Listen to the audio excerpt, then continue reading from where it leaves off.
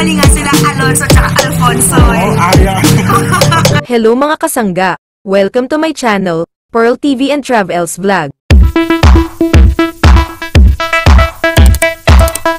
Mga kasangga, kilala nyo ba siya? Siya si Ayah Alfonzo, model at artist ng Vivamax. Siya ang babaeng kasama sa photo ni Dominic Roque na kumakalat ngayon sa social media.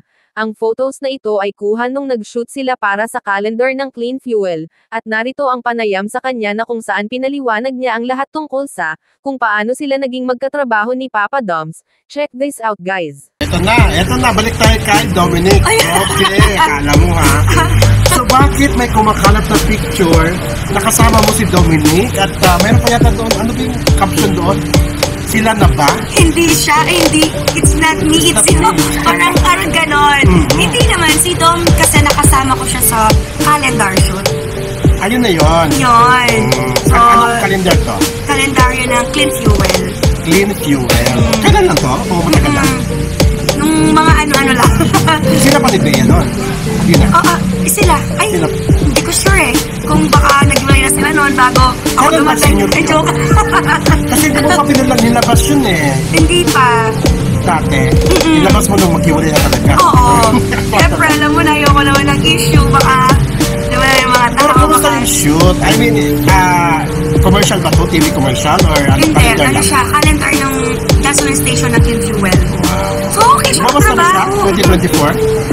Ay, hindi pa. So, maganda siya katrabaho. Okay siya si Dom. Doon sa base, doon sa picture namin, di ba, inaayos niya yung damit ko kasi naka-ano lang ako noon eh, naka-nipple tape lang. So, okay siya, mabait siya. Wala naman ako masabi sa kanya, tsaka magaling siya makisama. Ayun po. So, tama na natin yung issue na yun, baka awayin ako ng mga... Wala naman, nakita mo yung mga comments, ang ganda nakamuha ka daw ni Beta Mayo. Nagkamali nga sila Alonzo at Alfonzo eh. Ayah, diba? Pero in case, no, kasi wala na nga sila, diba? In case kung kinuha ba ni Dominic yung number mo? O yung Facebook mo? Ha? Confidential. Pero, assuming nga, diba? Kasi nandiyan na, kasama na kayo, diba?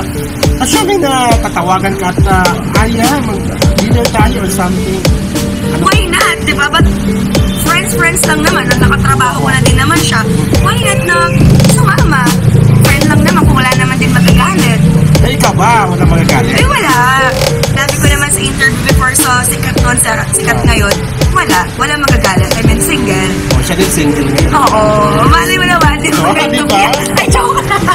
Si ano ba? Si Dominic ba yung klase ng tao na mamahalin mo talaga? Mabait?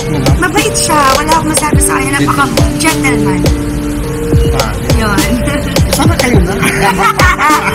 Sana, ay joke. So, ano bang gusto mong yung trait ni yung traits ni Dominic? Ano bang nagustuhan? Hindi, syempre, hindi naman ako katulad nila na sikat, na artist, model pa lang, ganito, ganyan.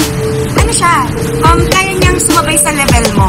Hindi siya mataas na tao na portrait artista ka, sikat ka, model ka lang, ganito lang. Hindi siya ganon. Kaya niya sabayan kung ano yung mo. Nakipag-banding siya. Kasi syempre, kung hindi siya magipag-banding, wala yung chemistry namin, di ba? Ano klaseng banding? I mean, kwentuhan, gano'n. Kasi yung shoot namin, kami together, di ba? So, kung wala yung chemistry namin, parang hindi magiging maganda yung labas ng picture. Yun. So, kahit na shoot lang yan, importante na pala yung chemistry nyo dun sa picture. So, after ng shoot, wala na? Babay na, gano'n? Wala na. Dun lang sa shoot yun, na kwentuhan, nakakalungkot naman, Ayah. Malay mo naman. Malay mo naman. Malit lang yung mundo ng industry. Ayan, ito po yung na-chismis. Chismis lang naman, guys. Chismis lang, oo. Clear ko lang po yung chismis.